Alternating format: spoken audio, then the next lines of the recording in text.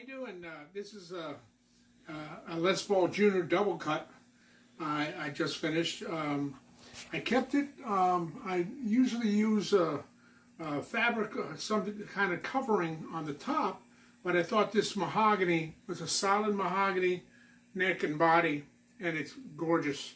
And I didn't want to cover the wood, and I got a wraparound bridge, intonatable. It's got a Lindy Franlin standard P90. It's got jasper stones, I think they're called, inlaid.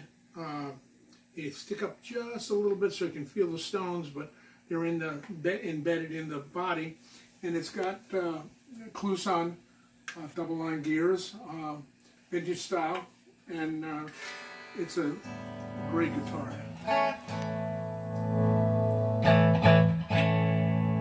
Now I can't really, I can give you some tone, but I can't play it very well because I cut this end of my finger off, and but I can give it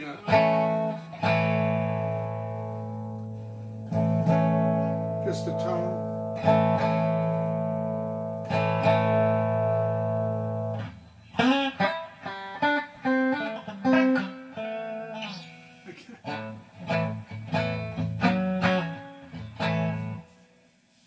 Finger's killing me, but you can see basically it's a great guitar. Got the gain. And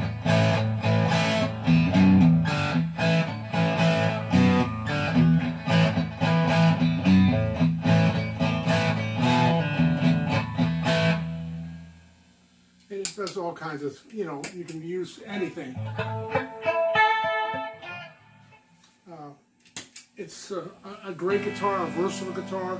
It weighs 9 pounds, so it's eight something.